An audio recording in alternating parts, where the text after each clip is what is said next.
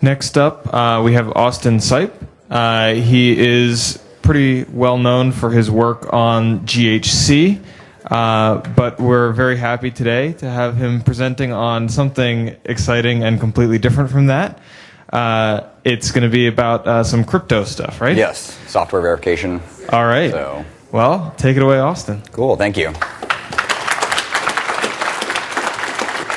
Thank you, you're far too kind already. Okay, so I'm going to start off with a quick intro. So I've been a Haskell programmer since about 10 years ago. I've been a professional engineer for a little bit less than that. In my past life, which is a little bit weird for someone like me maybe, is I used to do things like data backup, security research. So, I would break things and then find out why my software was broken, et cetera, et cetera. But for the past couple of years, a lot of people will know me from working on the Glasgow Haskell compiler. I was the release manager for a couple of releases, and I write Haskell all around the world for all kinds of fun clients. And I'm also an amateur cryptographer in my spare time.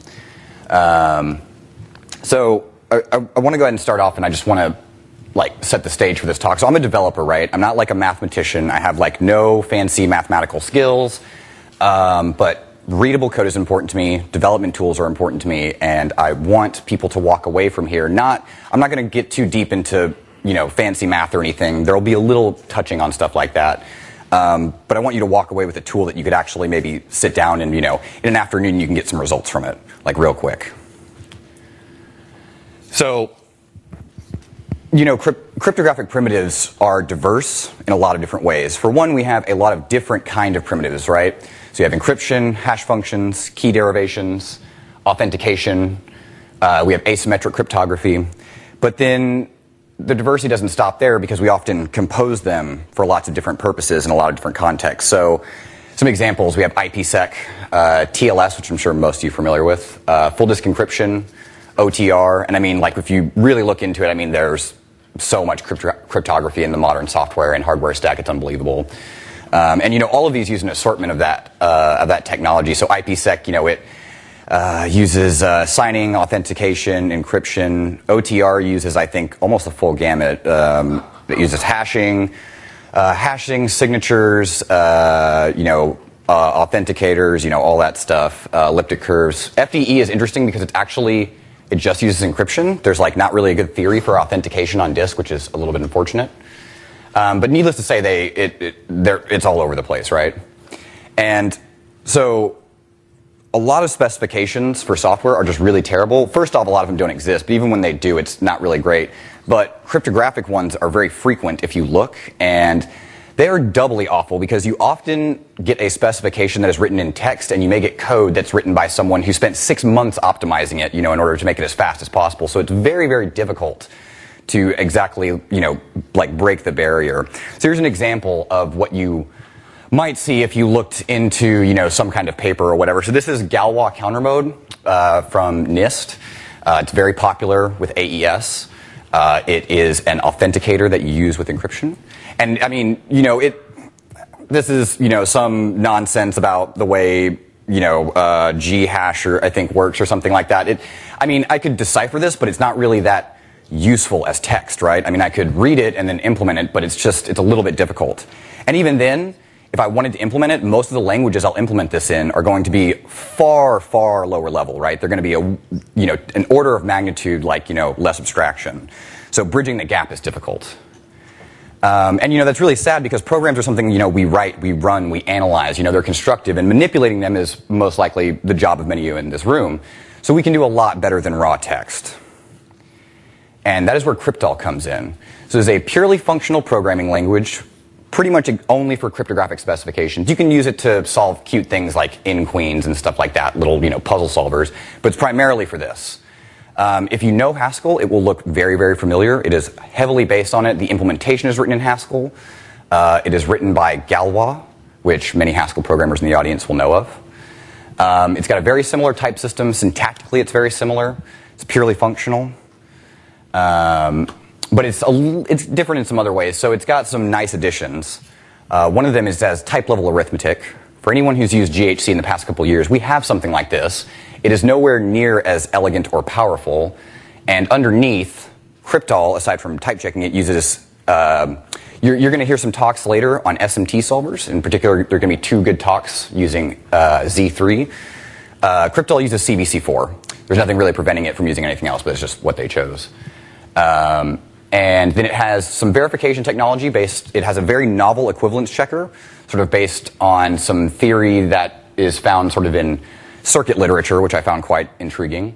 And then it's got some other things. You know, it's got different module and scoping rules. It's got quick check as a language feature, which you can use things to generate test vectors for your algorithms, stuff like that. And it has some reductions too. So there are type classes, but you can't write them yourself. They're mostly just a convenience for certain parts of the API. There's no real built-in I/O. So if you want to render something, you render a string, right? So if you want to output anything, you know, you do it on your terminal, just, you know, in the REPL or whatever. And there's no real user-defined data types or anything. And there's no pattern matching beyond the built-in sequence type, which is sort of the most important type, as we'll see pretty quickly. So we should just go ahead and get started. So here we have an example of a Haskell function. It takes 2 32-bit words, it returns a 32-bit word, and it adds them. Or it returns the addition of them, I'm sorry. And here's the Cryptol translation, right? It looks pretty similar. They actually, you know, erred on the side of, you know, using the correct syntax for the colon. But, so, you know, it's weird. I think I actually like the double colon. I'm probably the only person on the planet, but, you know, they inarguably got that right. But, you know, it has an actual literal size of the integers that you're dealing with inside the type, right? So it looks similar, but it's different, right? And then that number can be arbitrary, right? So we can have you know, if you ever wanted 17-bit integers in your programming language, Cryptol is definitely your language. If you wanted so many bits, it might remind you of a phone number from a song from the 80s, you can also have that. And I actually, pretty sure that one runs too. Like it uses GMP underneath whenever it interprets all this stuff. So I mean, it's pretty quick. And sequences are really, really fundamental. So here's some more examples, right? So like in Haskell, we have like, you know, like in a num from to, right? Like a range, and that gives us, you know, a sequence of 0 to 3. You can index a sequence, so you can say this is the 0th, this is the first, this is the second, and at 1 you get 1. Interestingly, you can also index from the back of a sequence, and I've never used this, so I don't actually know why they have it. And then you can also concatenate sequences. Note this isn't cons, this is actually concatenation of sequences.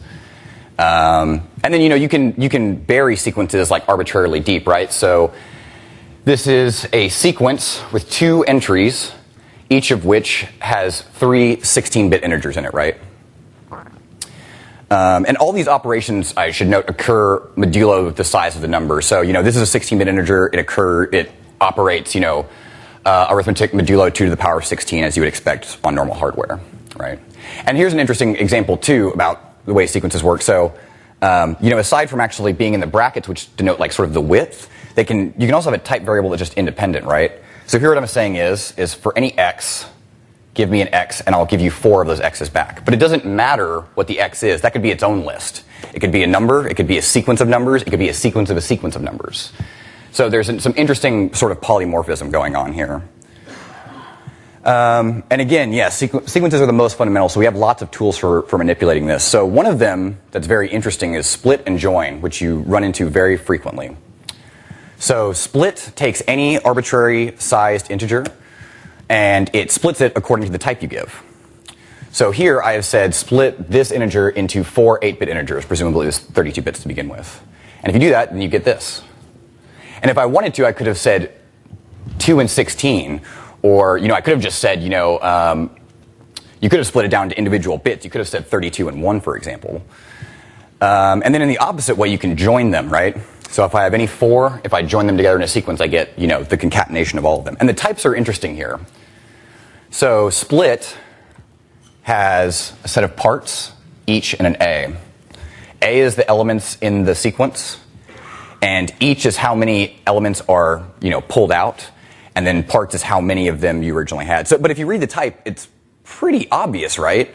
Like, you know, each must be finite. We must be dealing with a finite sequence, but given a sequence of A's, of parts times each, just split that into a sequence with parts and each, right?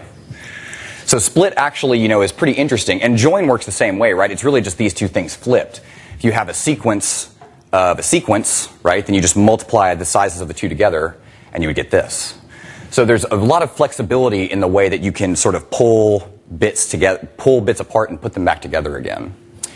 And, like in Haskell, here's another simpler example. You can do pattern matching on this, too. So if you want to flip them, right, it takes any sequence of bits that is divisible by 2, right, as a multiple of 2, and then it returns 2, and it splits it in half, right?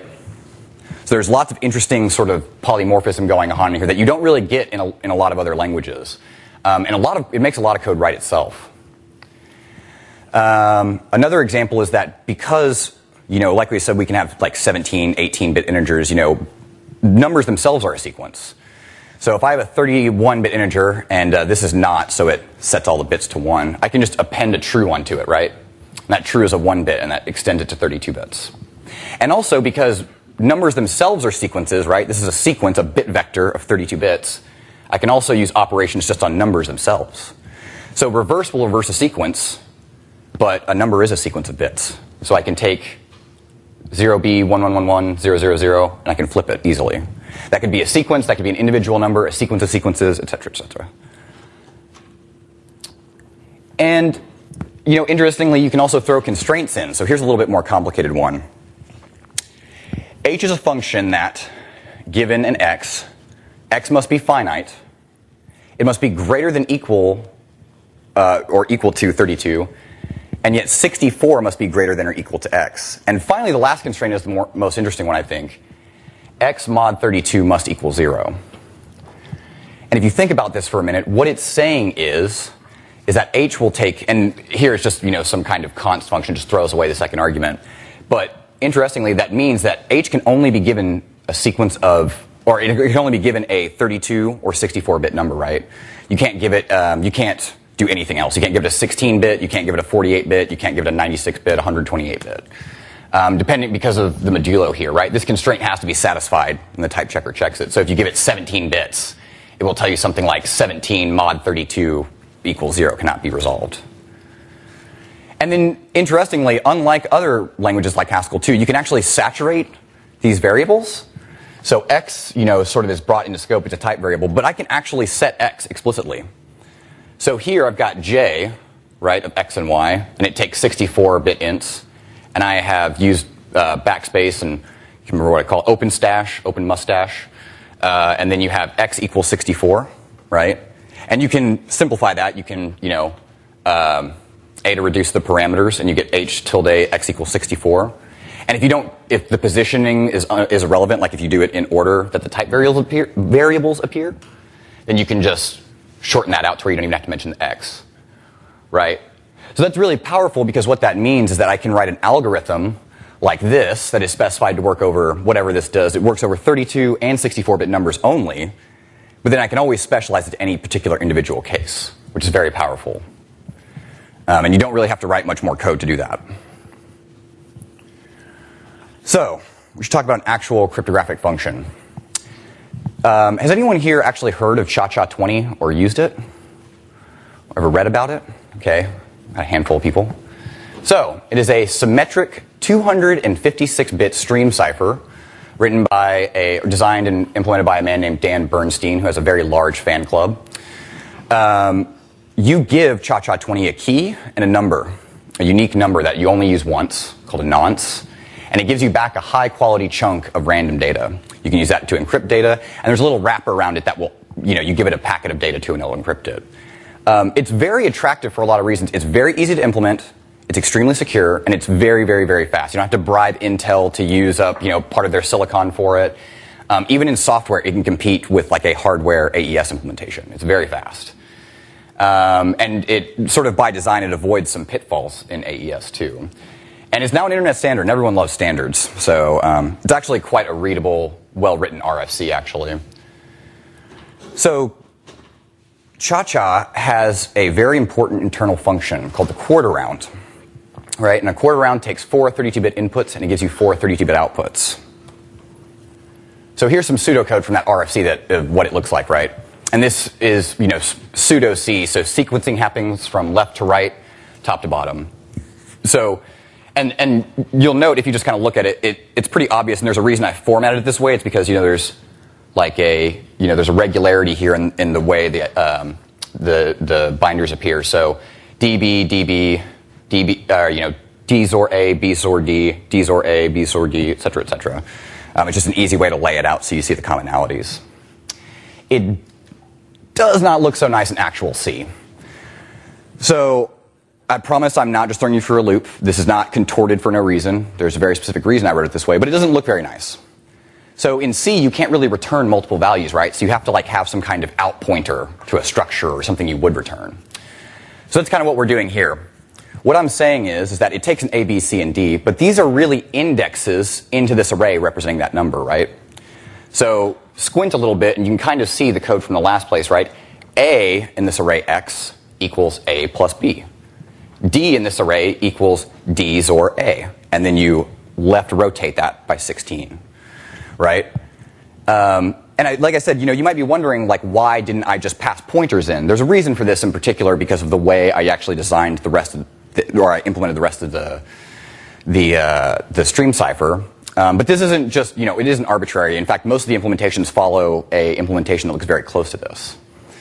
So, but, it just doesn't look good, and then, it's all condensed and everything, and in Cryptol it looks a little bit nicer. Barely managed to fit on this slide. And it pretty much what you'd expect in a functional language, right? You have 4 inputs, you give back 4 outputs, and unfortunately it's really long here. Fun fact, Cryptol, the original version of Cryptol that was not publicly available, it actually had multi-line, multiple statements on one line, and the second version doesn't have that, and that actually really disappoints me. There's no way to do that. So unfortunately you have to split it out individually into each line. But with the comments you can see that it's pretty close, right? Modulo the sort of naming with the numbers on the end. But it looks nice, right? It looks okay. But so this talk isn't just about writing crypto in a language where you run it in a repo and then, don't do anything with it, right? So what about verifying our programs? Is there any way we could verify that this function and this function are the same, right? And there obviously are ways, but what I want is I want a fairly easy, fairly automated, and fairly scalable way. So is there a way to do that? The answer might surprise you. So Cryptol has a sister tool that's called SAW, which stands for the Software Analysis Workbench. And it can do this using some very deep black magic that I will only lightly touch on later. But SAW has its own language. It has a language called SawScript, and it's used for scripting proofs. SawScript is built on Cryptol, and so you can actually embed Cryptol into it. But it's not really a Cryptol language, it's a scripting language. You'll see what I mean. So we're just going to go ahead and start off, right? Oh, I'm sorry. An important thing to know about SAW is that it does not work on service-level syntax, right? That would be ridiculous, in all honesty. So what it does is it uses the intermediate representation from your compiler. So the current version comes with LVM bitcode, JVM bytecode, and Cryptol programs. In the past, Cryptol actually had a tool that would ingest a netlist, like from an FPGA tool, so you could actually verify that a C function is equivalent to a circuit, for example. But it doesn't have that anymore. So one thing we're going to do real quick, though, is I want to write a wrapper to make it behave a little bit better. So before, right, these numbers were indexes into that array. What I'm going to do here is I'm going to say if you give me that array and then give me some numbers, I will initialize this array with those numbers, and then I'll run the quarter round, right? And the difference here is before, if you remember, if you look back at that other function, right, these are indexes into the array, right? They are not the actual values themselves. I want to pass in the values to the function. I don't want to pass in indexes into an array and have to initialize the array, right? So this wrapper is just a very convenient way of doing it in C, right? This is saying that A is at the 0th index, B is at the first index, C is at the second one, and D is at the third one, right? And then you say, at these indexes in this array, do your diffusion. So now we can just compile that. So I highlighted the version here because if you want to follow along, you will need this very specific version of Cryptol or Clang, or it will not work, and then you will tweet angry things at me about how I'm terrible and I don't have anything you can reproduce. So if you want to try this, use Clang or use LVM 3.5. And then just, emit LLVM bitcode, right? So don't actually compile an executable, and don't give me an object, give me bitcode. And then we have 3 files here. We have the C file, the bitcode, and the Cryptol. So now we're going to write some saw script, right? And unfortunately, sort of this example is not too complicated, but it has to use sort of the most in-depth interface. But I think it'll be instructive to see sort of the long version. So the first thing we do is we need to actually load that module, right, and get like a value back that we can actually manipulate. And if you actually drop into the shell, all these are functions that are typed. You can ask for the type at the REPL. You can, investigate them. You can, it has inference and everything. It's just a scripting language more than like a programming one. Now, one thing we have to do is that there are 5 inputs into our function, right? So what we need to do is we need to make up some variables first, so we can actually prove them the same. So what we're going to do is we're going to construct a few symbolic variables just out of nowhere, and they're going to represent all the parameters. It's an interesting kind of syntax here. The first thing to note is that fresh symbolic actually takes 2 parameters. It takes a string that represents the name of the identifier in the source code, and then it takes a type, right? And this weird syntax is because earlier I mentioned that you can embed Cryptol inside saw. That's a quasi-quote. That's what it's doing. There's no way to write a type in saw itself, so you have to just embed a quasi-quote with the Cryptol type instead. So here, x is 4 32-bit integers, and then a, b, and c or d are just 32-bit integers by themselves, right? And again, that name is important. That ties it to what it sees in the actual intermediate representation, because it's in there. And C is unfortunately a little bit it's low level. It's boring. And so one of the things we have to do whenever we're using the tools, we have to represent the inputs to our program, how they might be represented in memory. So let's think about that. If I had a function that needed an array of 4 32-bit integers, right, and then 4 32-bit integers, well, I obviously have to allocate the array first, right?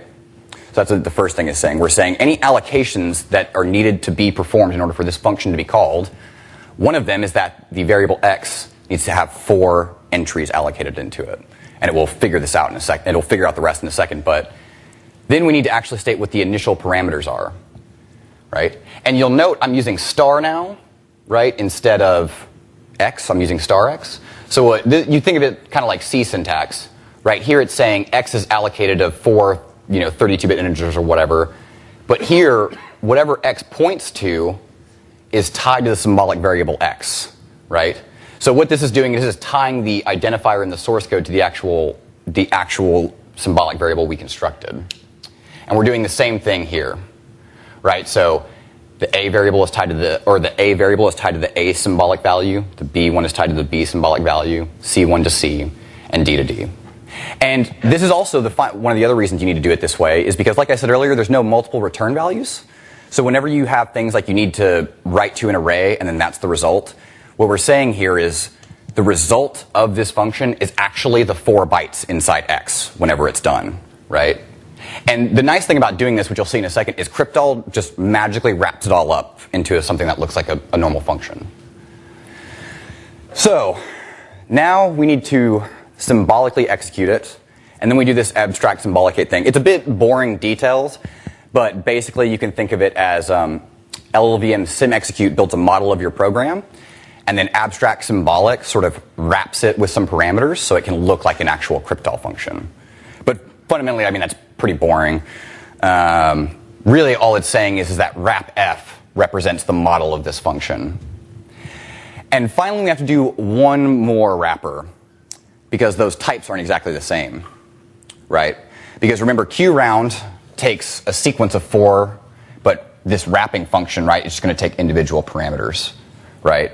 So what I'm doing here is I'm using a quasi-quote again for a function. So these two functions both accept 4 arguments in the exact same positions, only this one calls the Cryptol qround function, and this one calls the model that we generated from the bit code, from our actual C program. And then what we do is we do some magic. We do something called converting these to and inverter graphs, which I'll talk about in a minute. And then we do something called a combinatorial equivalence check. And it looks pretty much like this. And To be truthfully fair, I have no idea how you choose such terrible names for these functions, because bitblast, like, I mean, come on. And then CEC is just the name of this one, like, really? I mean, it's just, like, I mean, I was just kind of amazed whenever I initially wrote it. And, you know, the equivalence check one is especially weird, because I thought that was something really big. It's actually a reference to circuitry, right? So you can have combinatorial circuits, which don't have latches or state or anything. They're like pure functions just in hardware. So really, all this is saying is that a combinatorial equivalence check is just an equivalence check pretty much between two pure functions. And then does that work? Yes, it does. And it can prove it in less than 1/10 of a second, which obviously isn't very fast, like in this particular case. But it actually works, right? And does it scale, right? So it does, actually. And I do have a full proof of Cha-Cha 20. Which I will show you now because it's demo time. Okay, so, okay, yes. Oh no, this is bad. I have a small screen, so sorry for the small font. Let me do GNOME terminal. Oh, there we go. I call it the Cryptolnomicon because I couldn't think of a better pun. I know, it's so lame. Yes, okay. So the first thing we'll do is, I'm not going to spend too much time on this because I don't want to drop off too far into the weeds, but first thing I'll do is I'll actually prove it. So I have a little tool here. And this is going to take a minute, so we'll get back to it, right? It's sort of performing the equivalence test. And then in the meantime, I want to go and actually look at the code. So I'm not going to get too far into the weeds, but I do want to show you, you know, a little bit of where the functional aspect of it shines. I'm not really going to talk all about the design of Cha-Cha, but oh no, is that acceptably large? No. Wow. Thank you for being so frank. Shit. All right, I'm way off in the weeds now. I don't know how. I think I'm going to be lost. Oh wait, I have a better idea. There we go. Okay. As a programmer, it's all about finding workarounds. So we have that quarter round function, right?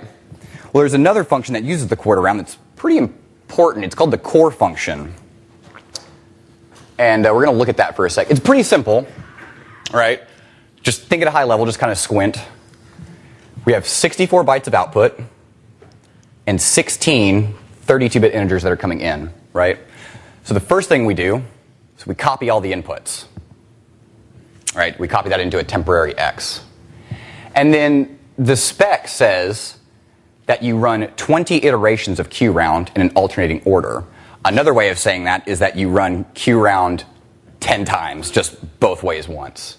And there's two rounds here. There's called the column round and the diagonal round. Let me readjust that so you can see a little bit better. So, you know, we have the Q round, which, and by columns, you know, columns 0, 1, 2, 3, 4, 5, 6, 7, 8, 9, 10, 11, 12, 13, 14, 15. And the diagonal round's a little bit weirder. It's 0, 1, 2, 3, 4, 5, 6, 7, 8, 9, 10, 11, 12, 13, 14, 15, right? So when you look at that little matrix there, right, and that's actually the reason I wrote this. Remember how I said I didn't just arbitrarily add that X? This is the reason I added that X, because it makes it fall out very elegantly and look like this. So we do 10 iterations. We do the column round, the diagonal round, and overall we do each of those 20 times, alternating. And finally, we take that initial, remember how we, we made that copy? So we could do this. What we're going to do is we're going to add that X back to the input. So for every 16-bit integer, right, xi equals xi plus ni. So we've done our rounds, and we've added them together. And then finally, we just need to, you know, like I said, the output is, where was it? 64, byte integers. Oh, no. There we go. So there's just a little utility function I wrote here. For every 16-byte integer, it stores that inside the output variable, in the output buffer, right? But, I mean, this seems like, when I first wrote this, I was like, well, this seems pretty, intro functional programming-ish, right? Like if I had a function just to do these rounds, right? then I mean, isn't it just an iterate on some initial state value, right? And then I can index a sequence, a specific spot, right? As a Haskell programmer, I think about this often. You know, I generate all my results, and then I just index into the one I want. So it actually looks pretty nice in Cryptol when you look at this. Oh, that's the wrong one. So we have the column round, right? Like I said, I split this up into one function, right? So it runs one iteration of the column round and one of the diagonal round. And this is an interesting, I really liked this sort of slicing trick, right? And it gives it also an elegant look in the Cryptol version. So it takes 16 32-bit integers and gives back 16, right? And then think about, right, we're pattern matching here on the sequences. So think about the way that we're sort of slicing things together, right?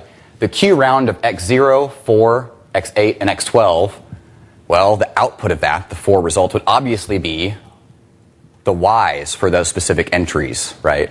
If you think of sort of the input buffer as like a matrix, right?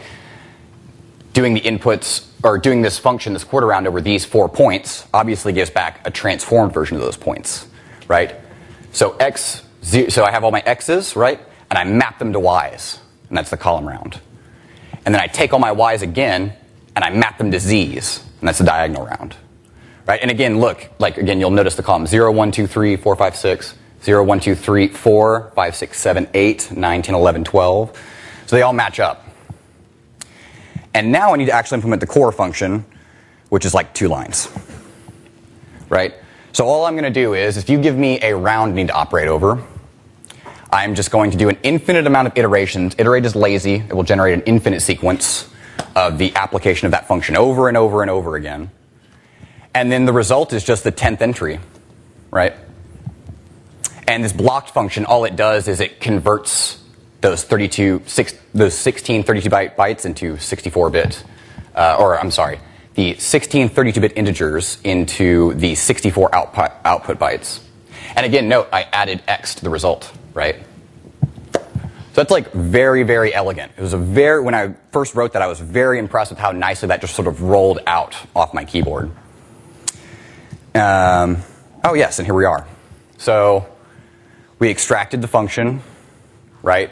We produced and inverter graphs, and then we checked if they're equivalent. And that all happened, I seem to remember it taking like a minute before, so I don't know why it's only 14 seconds. But apparently it's okay, so I really don't care. It says it was okay. And actually, let's see here. So if I were to, I don't know. Switching between Vim and Emacs, I'm such a heretic. Right, and that will fail eventually. I'll leave that burning my CPU cycles while it's happening.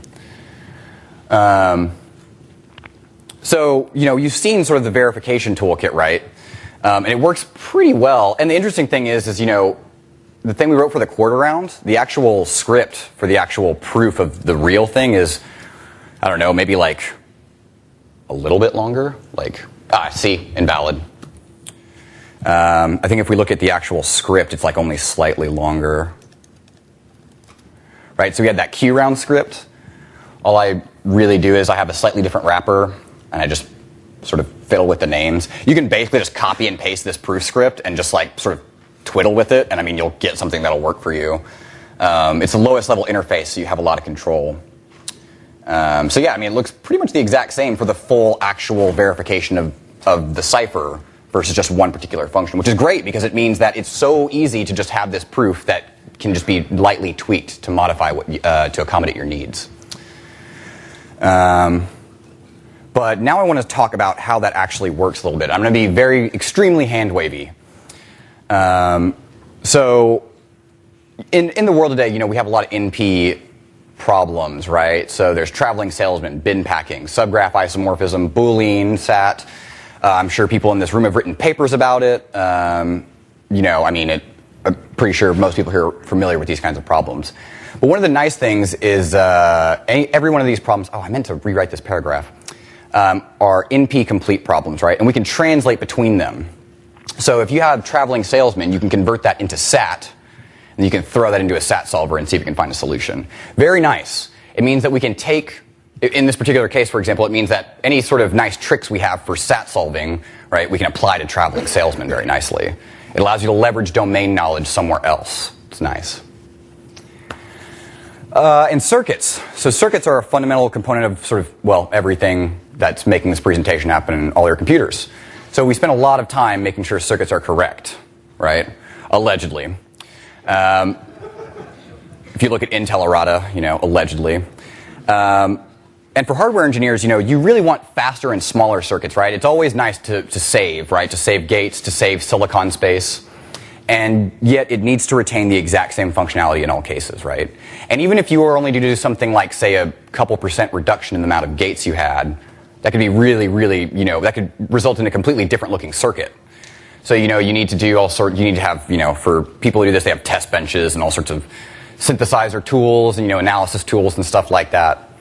But fundamentally, if you're optimizing a circuit, you need an equivalence check, right? And so for me, whenever I think of circuits, I think of optimization as requiring equivalence check for a validity. And verification is really just equivalence checking against an original version, right? Like when you optimize something, you check it against the previous version. Maybe it got 2% faster. But when you verify it, you check it against the most obviously correct thing, right?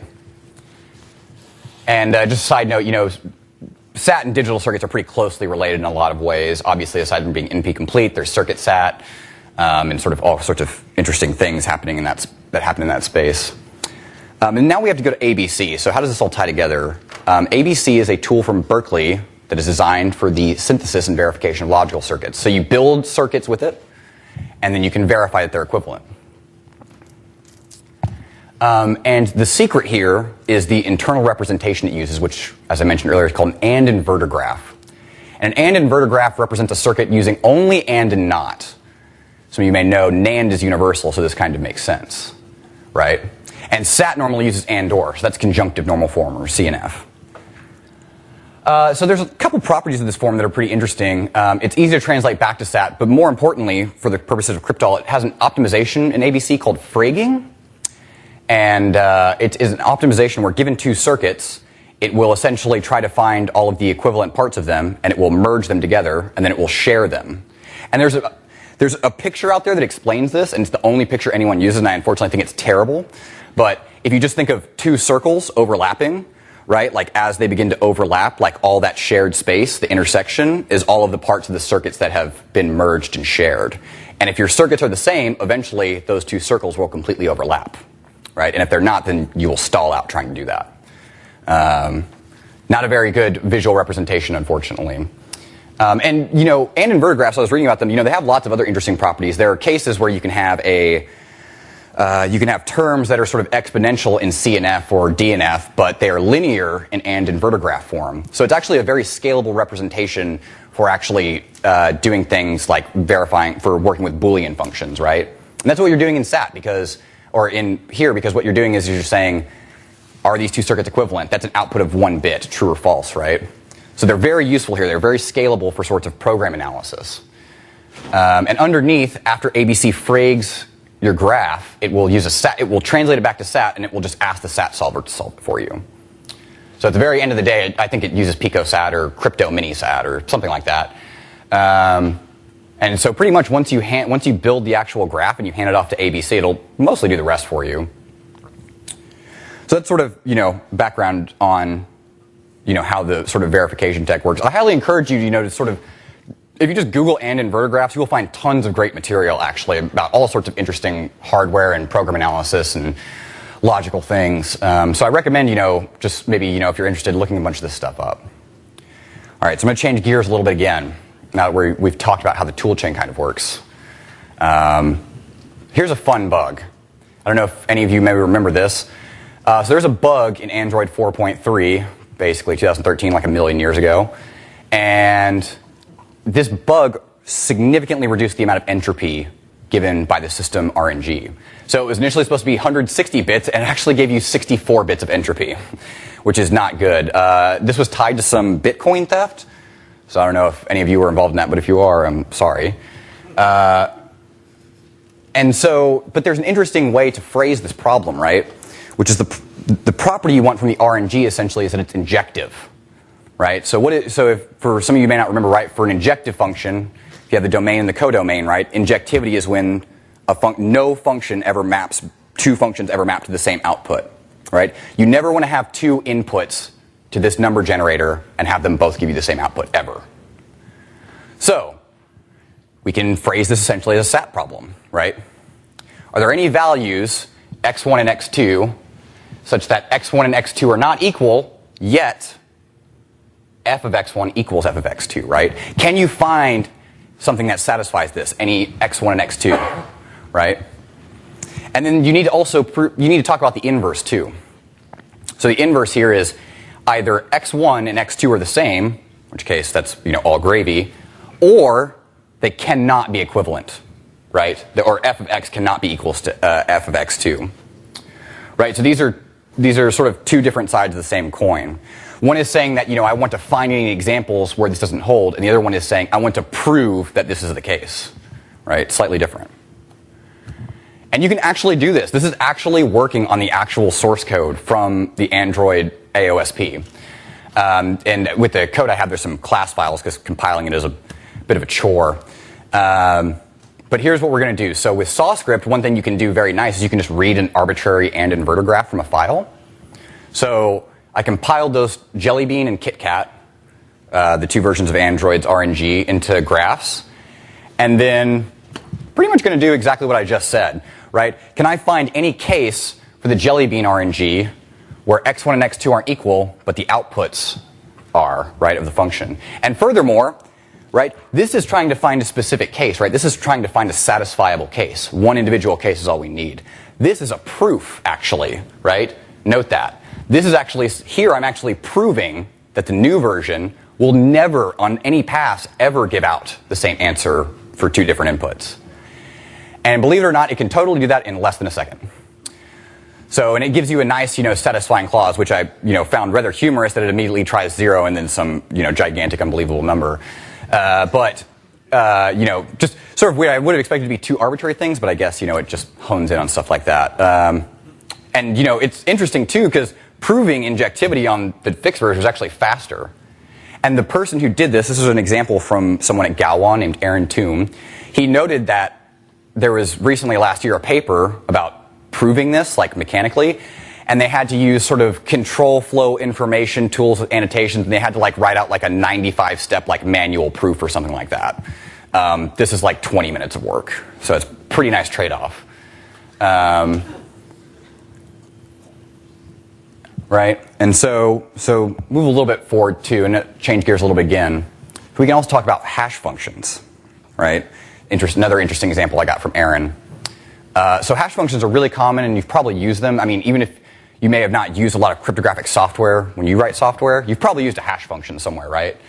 And broadly, sort of, there's a broad category of different hashes, but common ones are a form called Merkle-Domgaard, and there are some variants, like Blake, but they all roughly sort of follow this basic scheme, right? So you take the input, and you split it into equally sized blocks. There may be some padding involved in doing this. For example, I believe Blake 256 will pad it into 512-bit blocks for the input, which is a bit weird rather than specifying it in bytes, I always thought. And then after you split all the blocks, you will compress them into an output. So compression consists internally of a set of rounds that are run over the input block. The very first input block has an initial vector that it takes as input, right? And whenever you compress block in, the result of that compression is seeded through to the next block, right? And the result of compressing the final block is the actual hash. So for example, if you broke it up into 3 blocks, right, you would have the initial vector, right? You compress the first block, it gives you an output. Then you compress the second block, and you use the output of the first block, and you feed it in as an input, and so on and so on and so on, until you finally get the resulting hash. But the important thing to note is that there are multiple rounds happening per compression. So Hashes are really difficult to find collisions for directly because you often have high levels of rounds. But a really useful metric whenever people analyze the security of hashes is looking at the security margin based on a reduced round, right? Like how easy it is to attack a reduced amount of rounds up to a point. And so we proved injectivity for an RNG, and I mean, this is really just sort of a stone throw away in terms of a logical statement of can we match this or whatnot. And yeah, we can actually. So Aaron actually wrote the SHA-1 and SHA-256. I actually wrote the Blake 256, which he used an example, so I'm now using his example again in return. So SHA-1 has 80 rounds, right, total. And Cryptol is able to find a collision even up to 21 rounds in 40 seconds. So that brings its security margin down to 74%, right? 21 out of 80 rounds are down. SHA-256 has 64 rounds, and it was able to find a collision up to 16 in only a second and a half, which is pretty interesting, I thought. So the security margin is just barely better. But Blake does amazing. It only has 14 rounds, yet it was only able to barely find a collision on round 1 in 23 seconds, right? So it is a margin of 93%, which is very good. Right, so, interesting, you can't really do things like find collisions directly, but you can get a kind of an idea of, how far off these sort of things are. And I mean, for reference, like, SHA-1 will probably be broken in a couple years. Do you have a question? Yeah, what is meant by the security margin? It is essentially just, if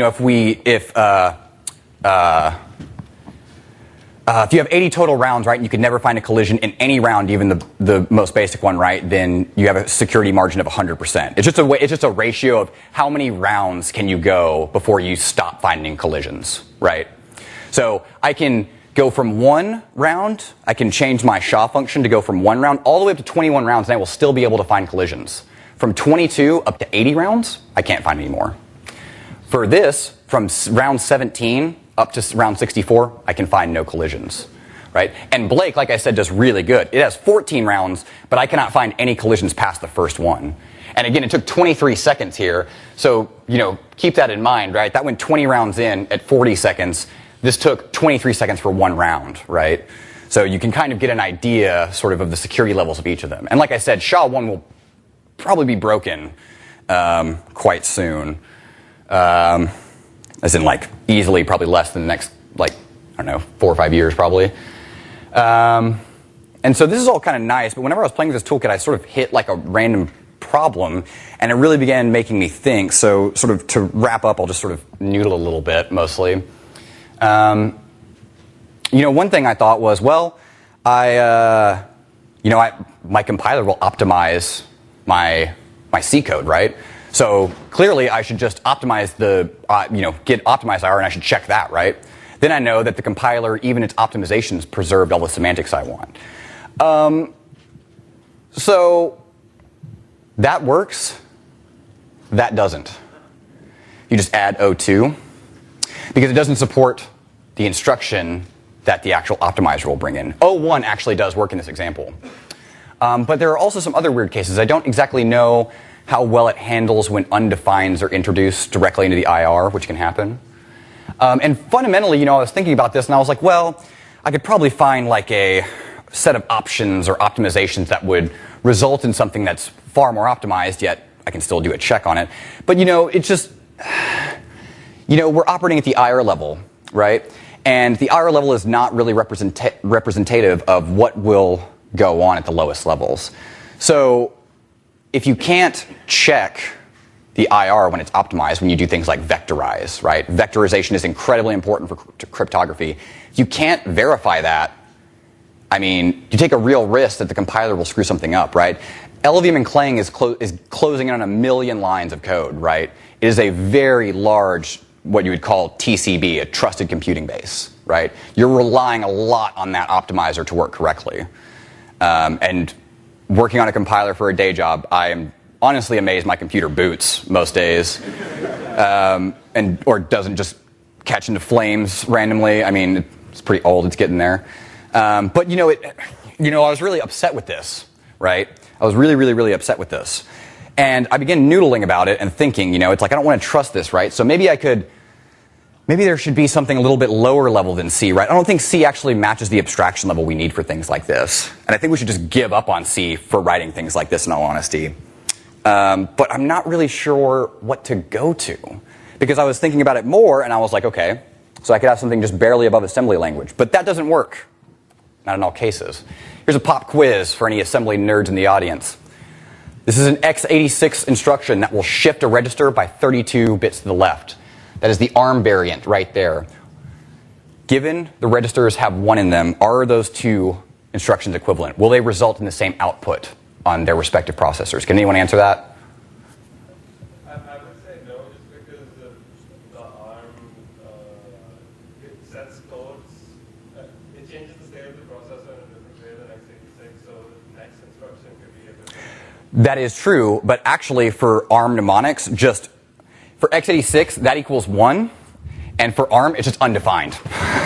So the CPU can just, it'll just give you 0 normally. Like actually, if you shift it that way, because you're not normally going to shift it that way, you're going to mask it in or something, right? When you're in like supervised mode. So you're right, but this particular instruction, we can't even agree on what happens when you shift a 32-bit integer by 32 bits, right? So what hope do we have to have like a assembly language level thing, right? I almost feel like what we really need is sort of a family of functions, one sort of for each major processor. And what you would really have is something just kind of barely above assembly, maybe a DSL, and you just basically put a register allocator on it. Just slap a register allocator in there. Unsurprisingly, Dan Bernstein had this idea about 10 years ago. His implementation is horrible. I'm not even going to mention it. It is unbelievably undocumented, and the source code is, I can't even describe it with words. But something like this I think would be a lot more profitable. I think something like Haskell would be, or even OCaml or F# would be a very good host language for this. Because, at low levels, you still have, right, patterns that you can abstract out, but in assembly language you can't do that, right? I sort of imagine like if I had a DSL to write assembly in Haskell, right? I can do all kinds of things like I can add loops, I can add control flow, right? I can add sort of macros to my assembler, right? And I think we need a tool like that. Because C is a language that it's just terrible. Like especially compilers and programmers operate, like from what I say here, this is the way I refer to it, they're on the same page but in completely different books, you know what I mean? So you're just talking right past one another, and sort of the semantics that we have for C don't really match what we want. Like C makes all sorts of weird assumptions about signed overflow and all kinds of things that lead to just really weird counterintuitive results. And this is the kind of stuff where actually writing it in assembly by hand may be worth it. Because you may be able to pull off 20% extra performance. And if you're working at line rate, at gigabit, right, you need to be able to process bytes as fast as possible. I'm talking, my implementation of Cha-Cha 20 can process, I think, naively with no optimization, it can do 1 byte per every 5 cycles. An optimized version is going to do about a byte, about 1.9 cycles. So there's about a factor of 5 performance in the table right there. And that's very significant whenever you begin to talk about, can I saturate my 10 gigabit NIC? So I don't really think that C is a very good language for this stuff, and unfortunately it's kind of the best we have right now. I would really like to see a tool like this that built on something like Cryptol, right? I want it to take my sort of intermediate representation, feed it back in, and then I want to be able to prove that equivalent to C, right? Rather than trying to show that the stack, it's turtles all the way down and the turtles aren't crazy, right? You just want to be at the top, be at the bottom, and you want to make sure those are the same, right? You just want to meet in the middle. You don't want to go all the way down. But yeah, it's a complicated, very messy issue. And unfortunately, there hasn't been a lot of, good work, I think, in this area. So everyone just writes it in C because there's C compilers everywhere, and C is terrible, but everyone can agree it's terrible at least, I guess. So I suppose that's about it. I guess I may have finished a little bit early. No? We're running out of time. Oh, okay, yeah. So, so this is the end. So thank you. I have a Twitter that you can pester me. If you're a cryptographer, an actual cryptographer, you're probably supremely disappointed, so you can send all your passionate complaints to me there. And if you want the software, go to cryptol.net and saw.galois.com. And I'd like to thank a couple people, Ed Yang and Aaron Toom. They both had a lot of good material about AI, about ABC, and sort of interesting examples of using SAT for cryptography. Samantha, my coworkers, and my family I love for supporting me because I was very nervous about this talk. So I think that's it.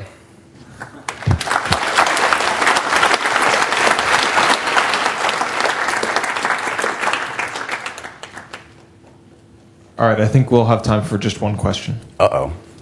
Make it good.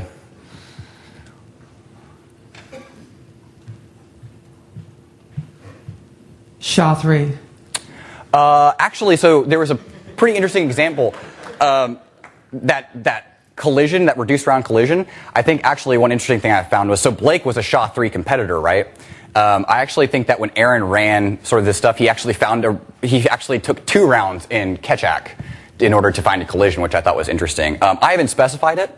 I sort of focus on, I'm a Dan Bernstein fanboy. So, and I like Blake a lot because especially it's very, very fast in software. And Ketchak, I think, is a good complement in hardware if you have support for it. So, and for me, it's incredibly important that software implementations are fast, right? Because, I mean, when you go to needing coprocessors, it becomes difficult, money-wise. And unfortunately, I don't think we're going to really see SHA-3 break in very far. The nice thing is that SHA-1 is going to die soon, but SHA-256 and, the SHA-2 family is okay. And Rust. So there actually was someone, I believe, who did use Rust and actually did use Cryptol, or SAW, I'm sorry, for proving equivalence on the LVMIR it generated. So, yes, you can absolutely use, any kind of language that compiles to LVMIR. Like I said, it doesn't support every instruction, every kind of thing like that, so you may have to twiddle with it, but, you should be able to make it work. All right. Thanks, Austin.